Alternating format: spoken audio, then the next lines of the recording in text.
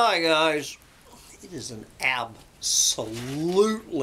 spectacularly gorgeous, I do mean over the top beautiful day here in the end times in paradise in the Point Lonesome Swamp in the oasis of freedom as we lunge into winter of 2022. You need to go on and look at the 10-day forecast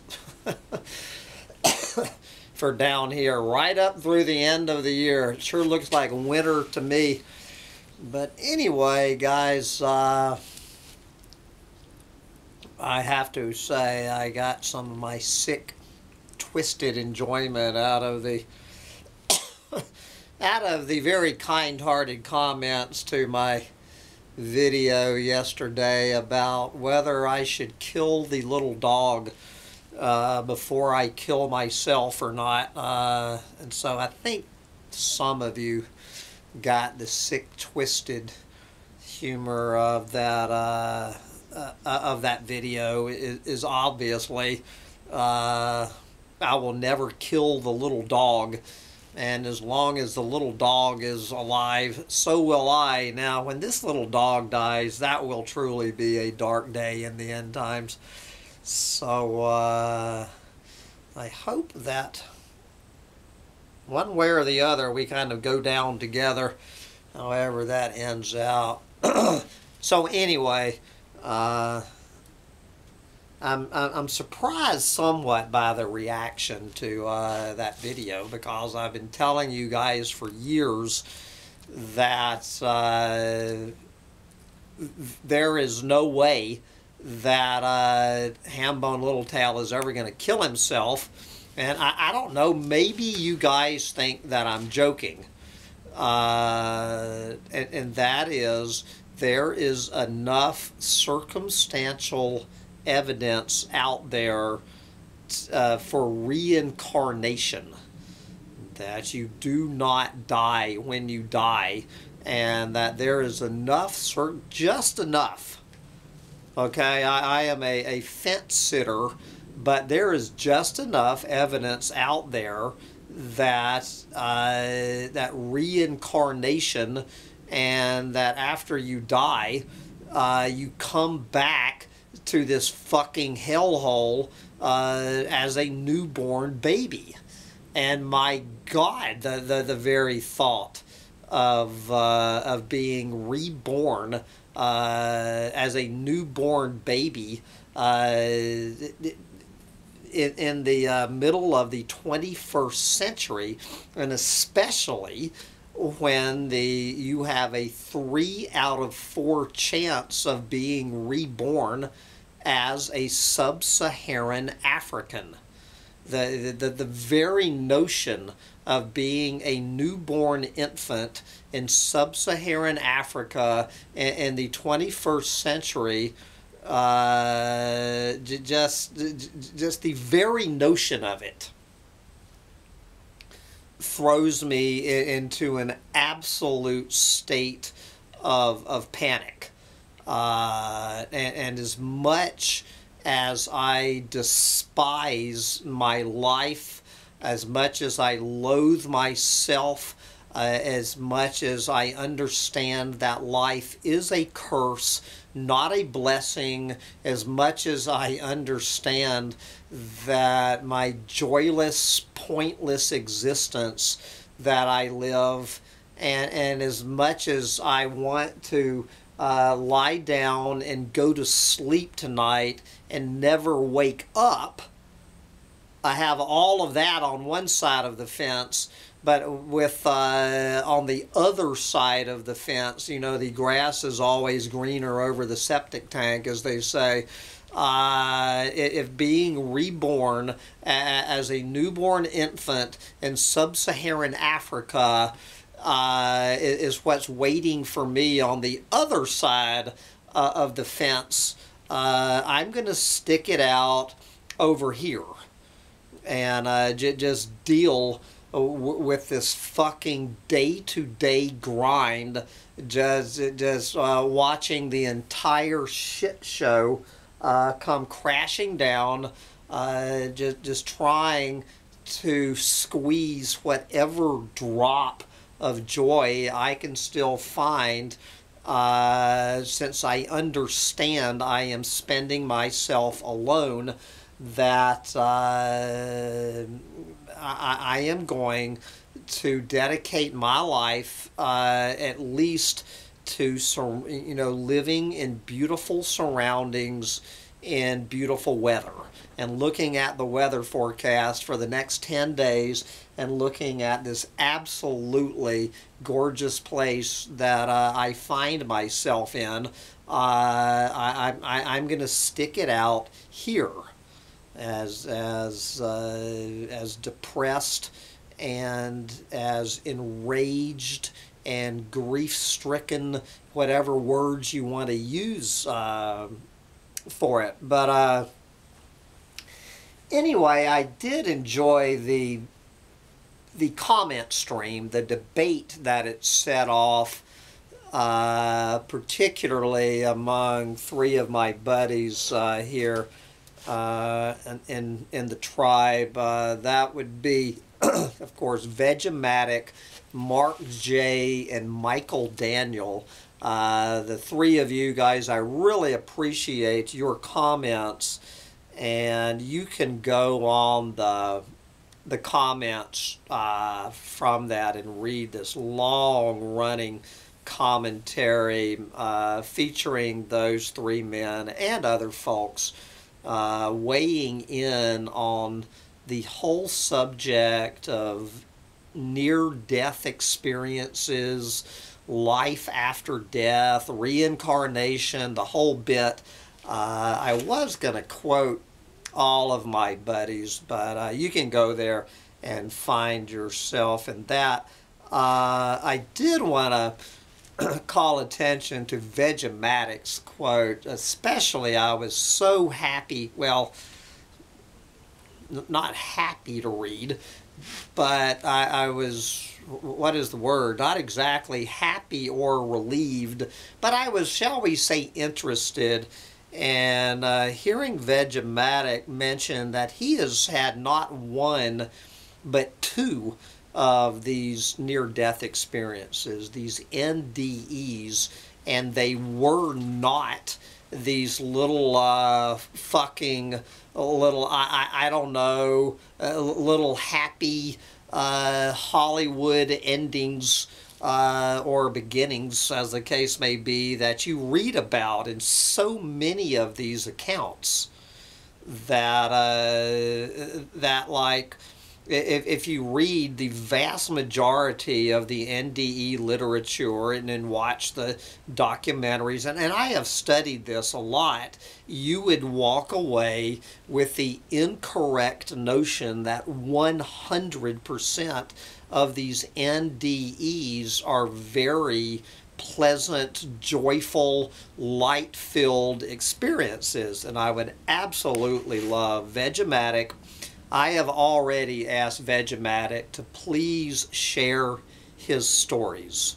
And anybody else who would like to have Vegematic share his NDE stories, please go over on his channel and leave in the comments section, Veg, we would love to hear your NDE stories that were not all love and light. And I had a good friend here in, not far from here, years ago, who died of cancer. She spent 21 years dying of cancer. I was helping her die in the last few months of her life. And she also, at one point during her cancer treatment, they went a little too far, and she had an NDE. And I can't remember how long she was officially dead for, but she came back out of it, and she assured me that there was nothing loving or light about it, that it was a descent into hell, what she saw of the afterlife. and she was a real sweetheart. You know what I'm saying? This was a very light-filled individual, and if she went over to the other side and wanted nothing to do with it, I listened to that. It's fucking bullshit that all of these NDEs are all light, love, and joy and peace and harmony and all of that crap. So anyway, I have told this story before, but since I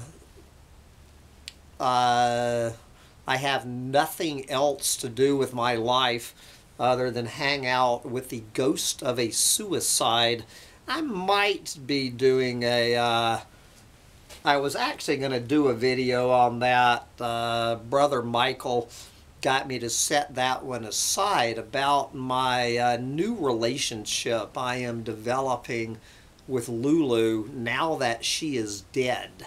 That I'm actually beginning to enjoy Lulu's suicide ghost. But that's another story for another day. I am just simply going to retell this story of the last time I really came right up to the edge of suicide. It's when I was living in Peru and had built this little tiny house down there in Peru, and all hell was breaking out in my life. We had the big flood. It was December of, this was all December of 2010, so it was 11 years ago. I had this big flood. I had this big run-in with the disco from hell in town. I was being run out of Sauce, Peru. I had gone through this goddamn flood. I was heading into this was the last time. I was thinking that this was the first time that I'm ever looking at spending both Christmas and New Year's Eve alone. And this is actually the second time. It was, so 11 years ago, I was heading into the holidays, so it was pretty much 11 years ago, probably this week, where I had just thrown in the fucking towel. I had just moved all the fucking way to Peru. Bought this beautiful piece of land in this beautiful little valley, built this cool little tiny house, and everything in my fucking life one more time turned to shit. All of this fucking bullshit dream I had, you know, about moving to Latin America, starting my new life down there, had just one more time turned to fucking shit in my hands. And I had just literally come to the end of my rope, and I had my little dog, Gringa, kind of looked like a short-haired version of Sancho, hanging out with my little dog down there in the fucking Peruvian Amazon rainforest, and having my entire fucking life turned to shit. One more fucking pipe dream going down the fucking toilet. So I had decided to kill myself. And this is when Humpty Dumpty Tribe was brand new. I had been on the air, I don't know, maybe a year. And I had like 10 or 20 people viewing my videos and getting like 1 or 2 comments, you know, back in the very beginning. So anyway, I was talking about basically, announcing to the 15 or 20 people on the planet that I was getting ready to kill myself. And it was finding the right time to do it. And so I had decided I was going to kill myself on Christmas Day. That would have been, of course, December 25th, 2011 was the day. So the out that I had chosen for myself down there in Peru, now I had never heard of fentanyl. I did have, it's easy enough to get the drugs. I did have, which I was 99% sure was enough drugs, particularly it was Darvon, that I had enough Darvon to take myself out. And I was going to eat the Darvon, but to really put the icing on the cake, I had chosen the hydrogen sulfide route. But hydrogen sulfide, you don't have to be a chemistry major. Okay, it's hydrogen and sulfur. It's the shit, if you remember the Bhopal, India Union Carbide disaster that killed like 4,000 people in that Union car in Bhopal, India, when they had that industrial accident where this big vat of hydrochloric acid somehow got contaminated with sulfur and poisoned like 4,000 people in the town. Hydrogen sulfide, apparently you get 3 breaths. The third breath, you are dead. And it's pretty simple. I mean, all of the ingredients, I think it's still the #1 preferred method in Japan. It's very simple to do. You simply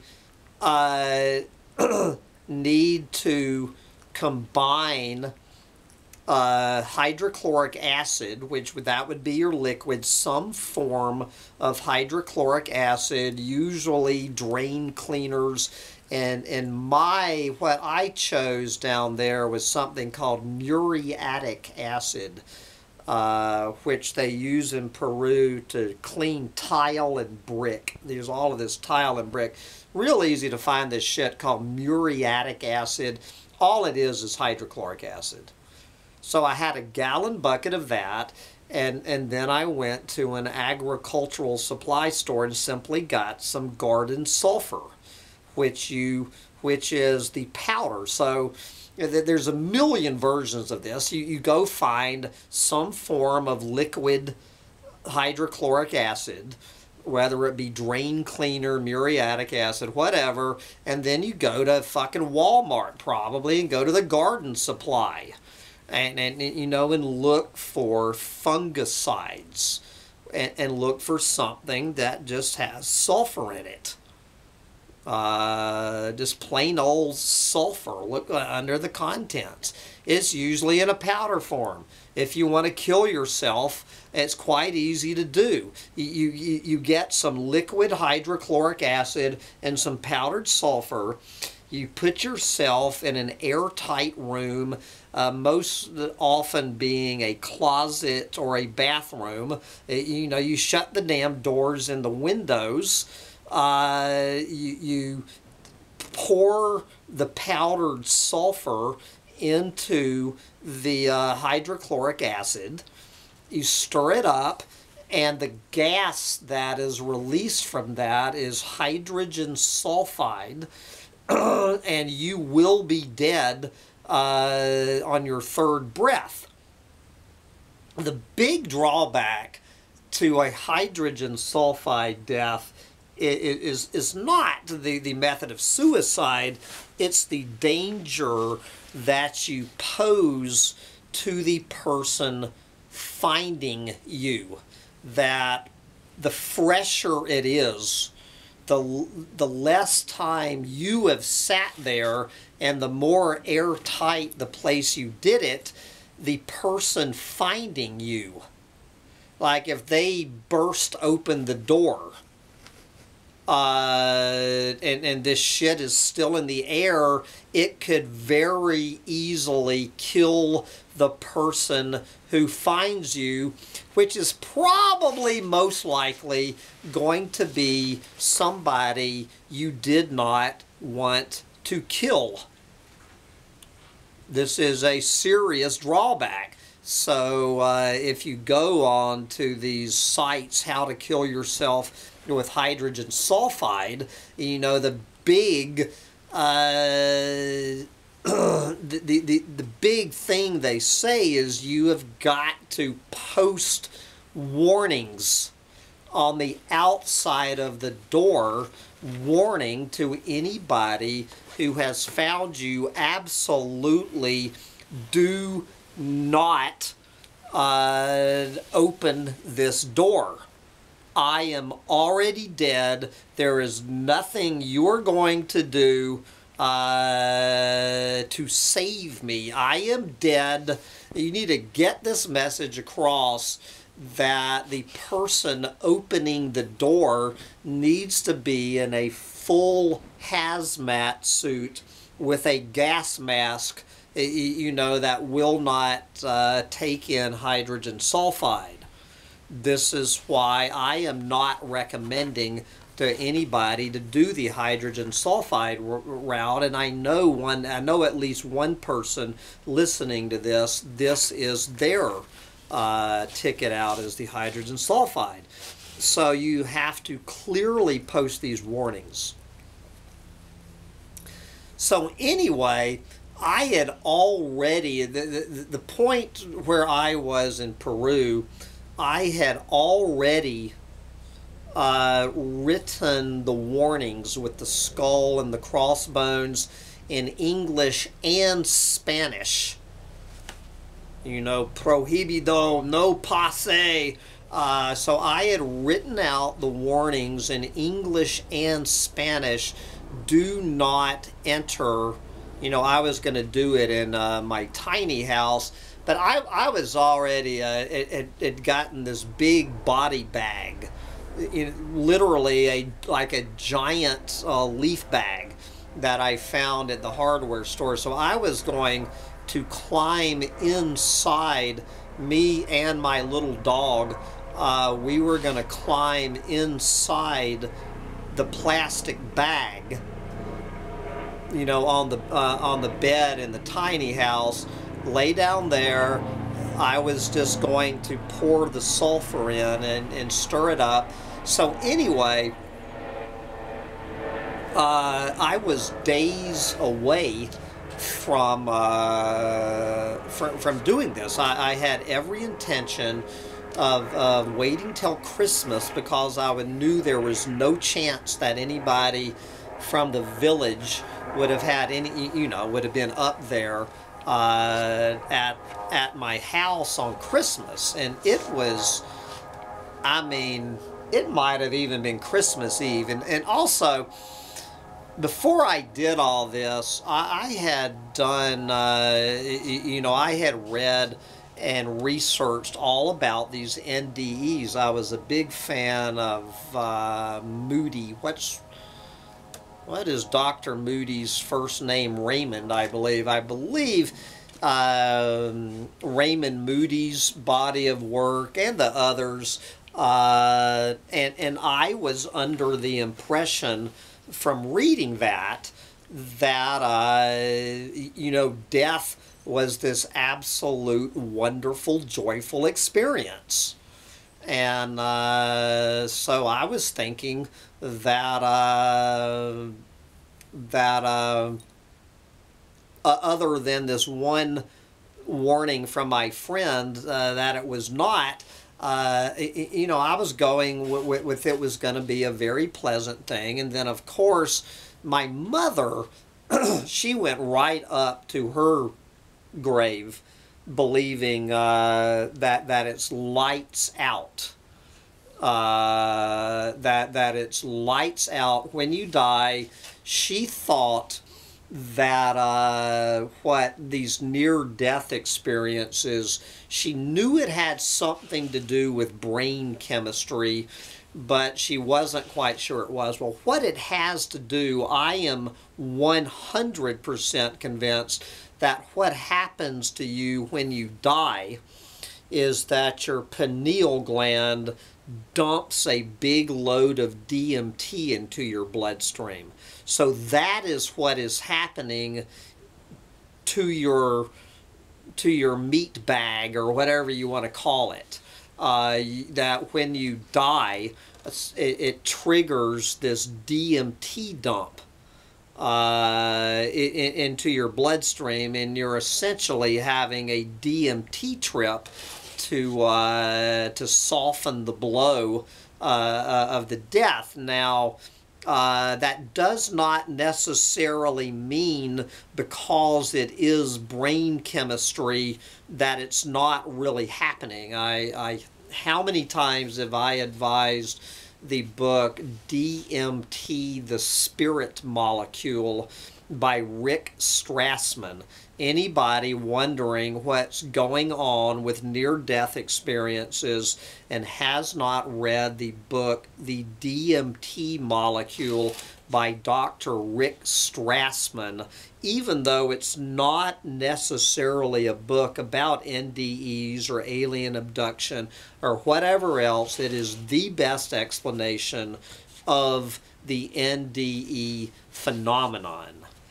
And I'm not going to get off on a whole rant. So anyway, had I read, I think, yeah, I had read that book 2 years before this, so I was expecting the DMT dump when I did the hydrogen sulfide. I was looking forward to my DMT trip on my way out.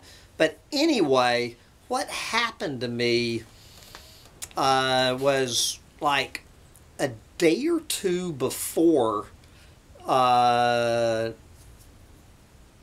was going to take myself out. I got this long comment on one of my videos, one of my early videos, you know, where I was talking about suicide.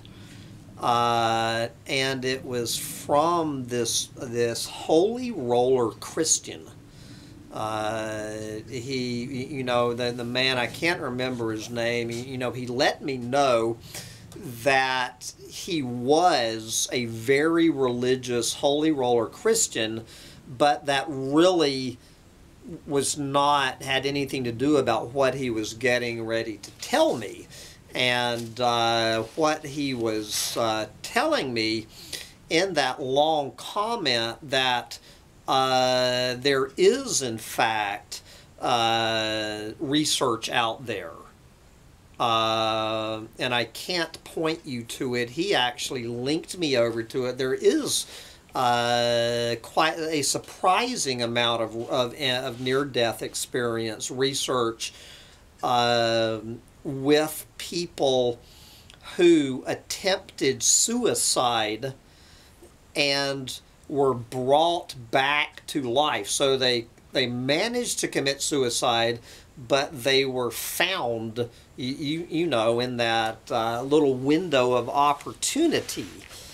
And for that subset of people that took themselves out by suicide, the stories they brought home were not little fields of daisies and pink unicorns, okay? They got their ass kicked from the DMT gods or whatever. The people who do report NDE episodes from suicide pretty much across the board saying suicide is not the way to go. you will be soundly get your ass kicked. You will say, you will learn, dude, you obviously did not fucking get it. You tried to cheat.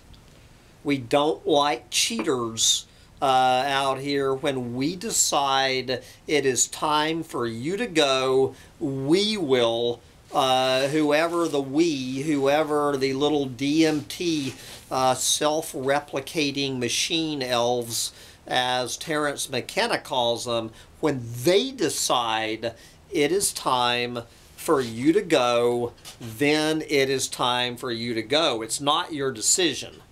And that if you think that you're going to cheat the system by taking a big fucking handful of Darvon, by mixing up your little garden sulfur and your muriatic acid, by you know, putting the damn gun to your head and pulling the fucking trigger, that you're just going to get a pass to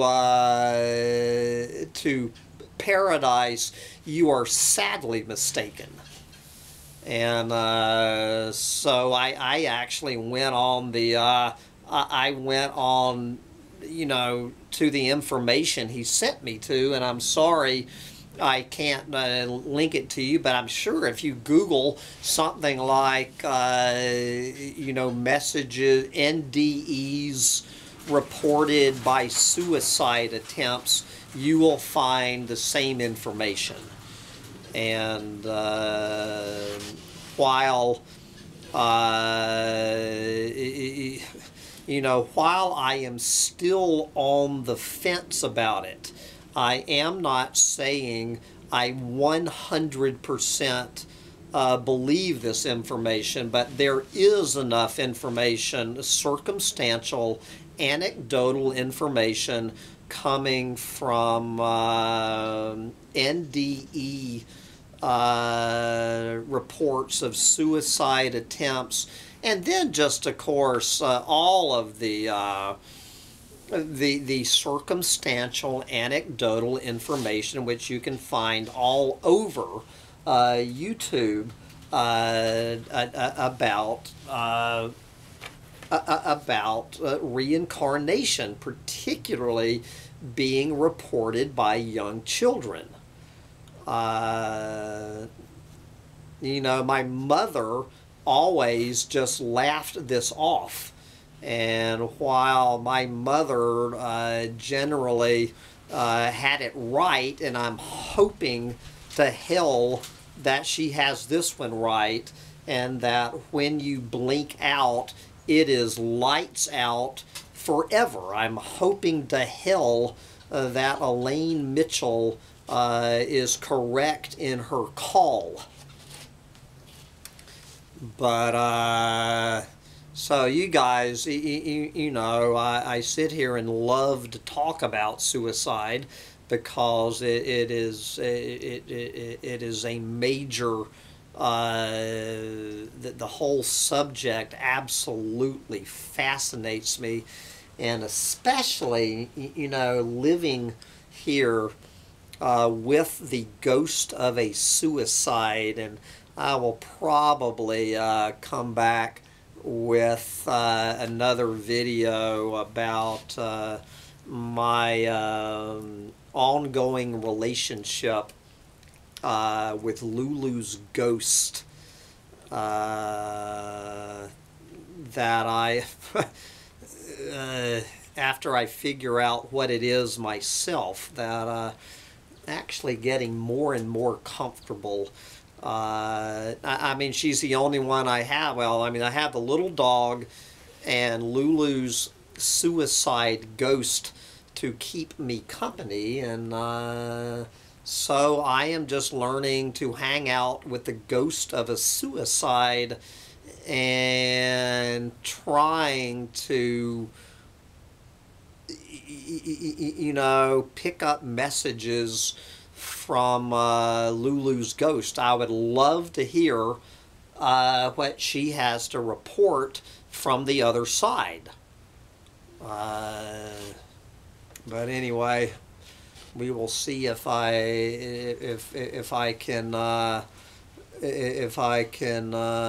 have a seance with Lulu's ghost. Maybe I'll go get a Ouija board, and Lulu and I will sit here on Christmas and have a conversation on Saturday. Me and the ghost of Lulu's suicide. But anyway, guys,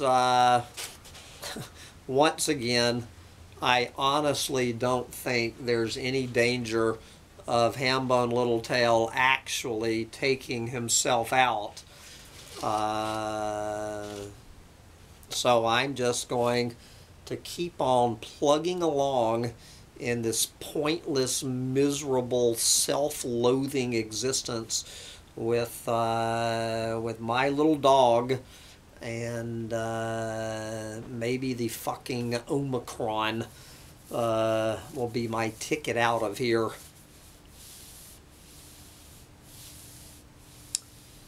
Anyway,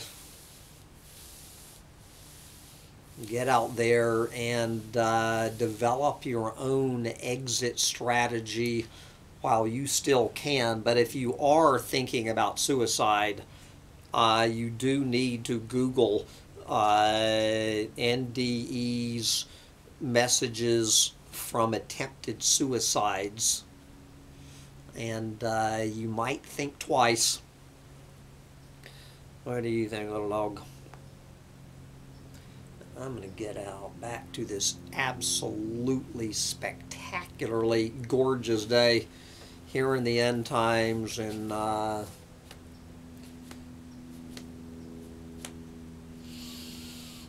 figure out what the fuck to do with it.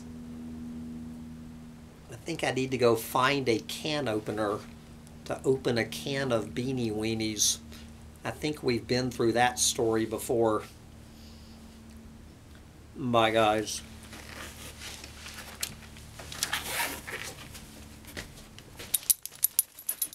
Do you think there's squirrelies out there or not? You ready to get that squirrely? What's up?